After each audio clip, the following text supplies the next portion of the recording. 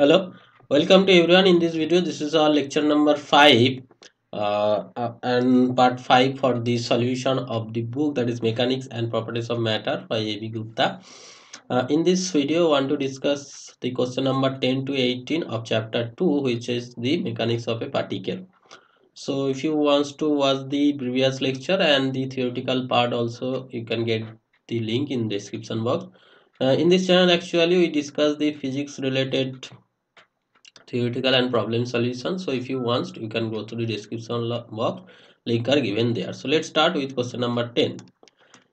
This was the question. Actually, I did not find out the solution at this moment. If I get the solution, I will provide the link in the description box as a PDF format, right? Or otherwise, if anyone can do this solve this problem, you must comment in the comment box. So let's go to the next question. Next question says that a projectile is projected with a velocity v0 from a gun adjusted for maximum range. So the range will be the maximum, is adjusted in such a way that range will be maximum. It passes through point P and Q. This passes through two point P and Q whose heights above the horizontal are h to h. This height are h. So that the separation of the point P and Q is like that. So you must take this separation will be like that. You know the time of the flight will be 2u sin theta by g, and the range will be u square sin 2 theta by g, and this range will be maximum when sin 2 theta is maximum, that is 2 theta is 90 degree, that means theta is 45 degree, and the maximum range will be, this will be 1, so u square by g is the maximum range. And from this relation v square equal to this, you will be get the height, which is this u square sin square theta by 2g. Since the theta is 45 degree, you will be get u square by 4g. This is the height in that case of maximum range. So this is, that is the distance h, will be find out s equal to ut plus half at square. So t will be like that. From here you will be get find out this time. Okay. So there is a plus and minus, there is two time. If take this is t1 and t2, you will be get t1 and t2. So the time interval will be like that. Since you will be get the time interval and you know the speed along the x direction, you will be get distance equal to velocity into time interval. So this is the separation between these two things. Okay. So I think you understand this things. No problem. Okay, this is it. That's it. Next question.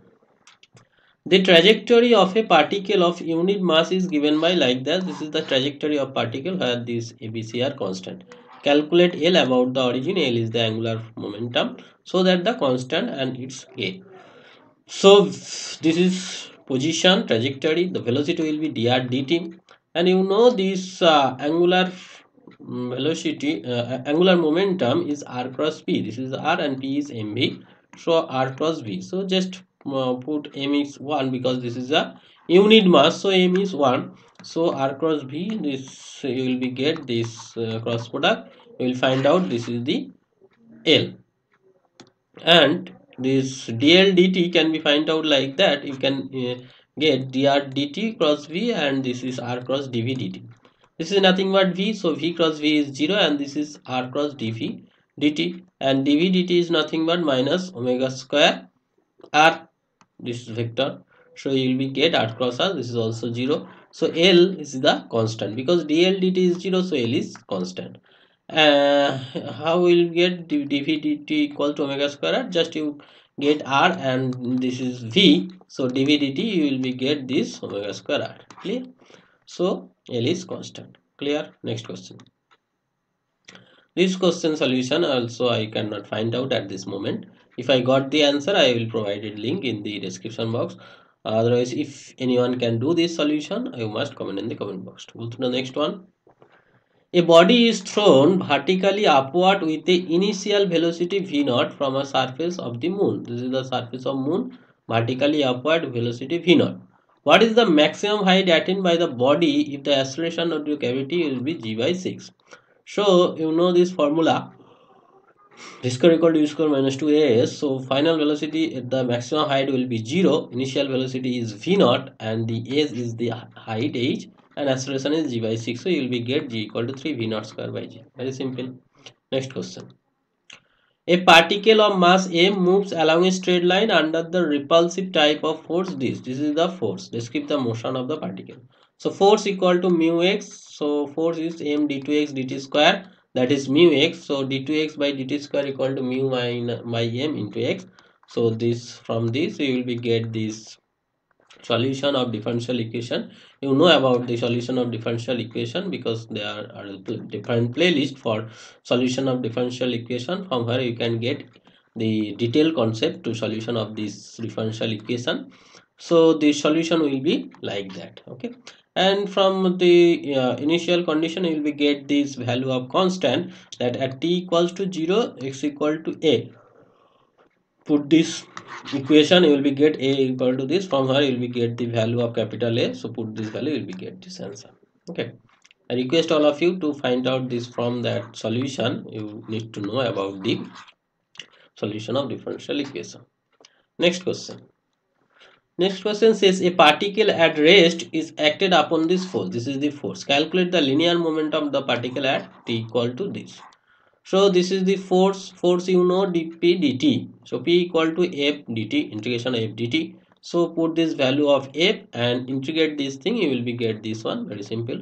But if you put this initial condition that at t equal to 0 this momentum is 0, so c will be like that. Put this value of c, you will be get these things, and put this time t equal to 0.05 second, you will be get this answer. But actually I in this question I see that this was 0.5. If you put this is 0.5, you will get pi, and cos pi is -1, so this will be x cab only. But according to question I write down this solution. Next question.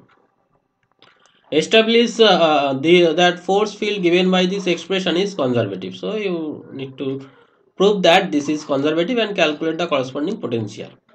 So for conservative force, the curl of F is 0. In the previous lecture we know about that things.